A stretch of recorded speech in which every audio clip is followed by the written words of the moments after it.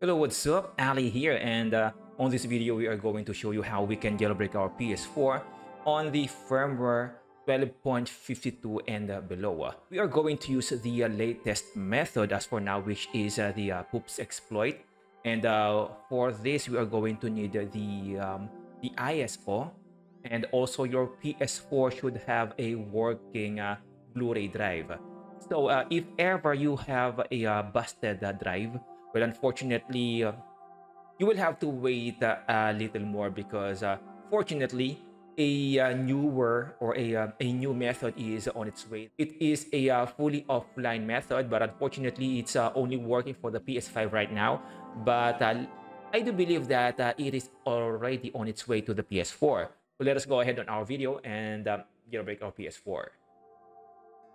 Unfortunately, on this video, I won't be able to show you how to write the ISO on a CD, since I don't really think it's wise to invest for a Blu-ray writer just for the sake of this method, since you only need it once, and ever since day one of this exploit, I don't think we will be stuck on this method for long. So good thing it is quite easy to find a ready ISO on the internet, and if you can't find one, you may contact me on my FB page and I may help you. And once you have your ISO ready, all you have to do next is to ready your Blu-ray drive.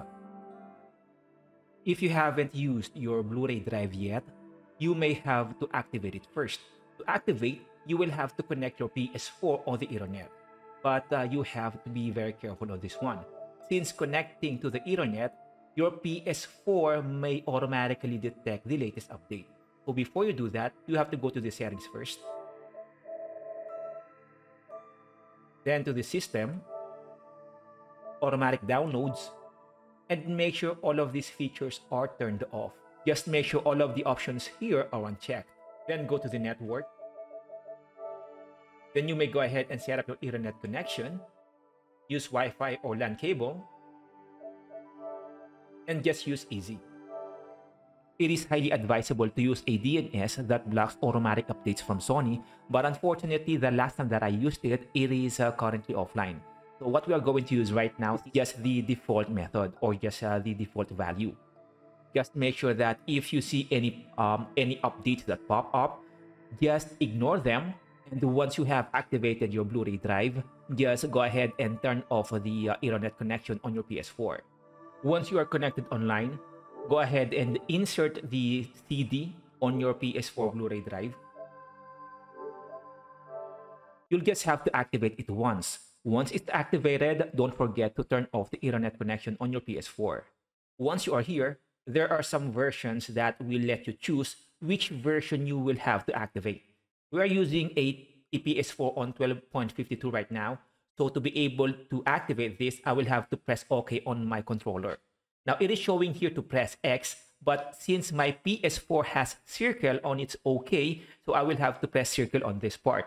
And if you are on firmware 9.0 to 12.0, there are some versions that you don't have to press anything. The Goldhen will automatically load.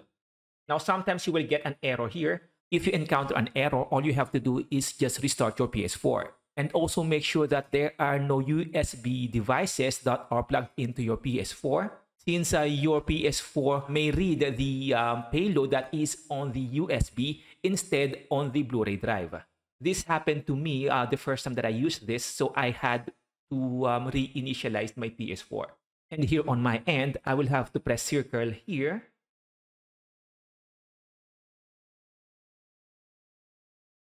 Now, since I get this error, I can either close this application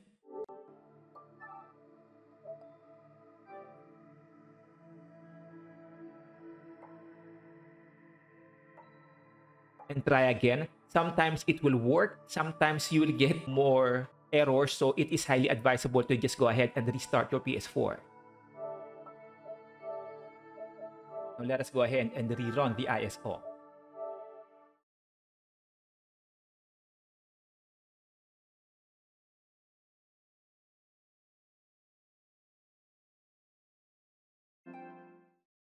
So once it succeeds, you should see this message, Goldhen Loaded.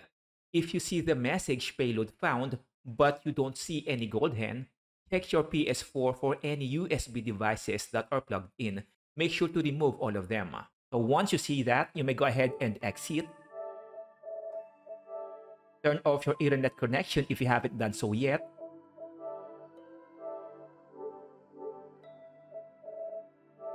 And from here, you may go ahead and install any applications or games on your PS4.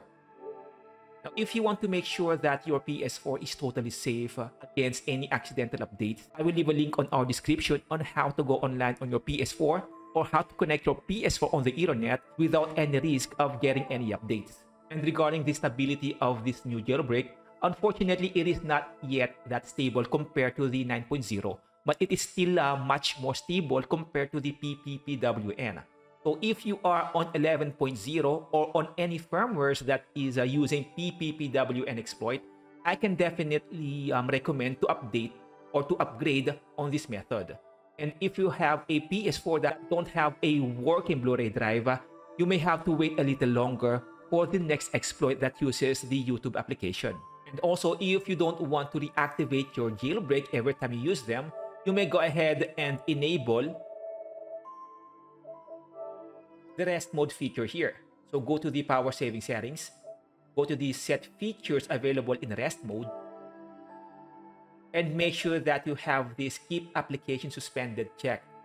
So every time you finish playing or finish using your PS4, you may just go ahead and set your PS4 on rest mode. So the next time you use your PS4, you don't have to go through that process again. So this will be it for now. I will also leave a link on our description on how to install games and application on our PS4 and also how to fix some PKGs that are not working. So again, this is Ali. If you have any questions, just go ahead and leave them in our comment section and I will definitely address them. And see you again on our next video. Bye-bye.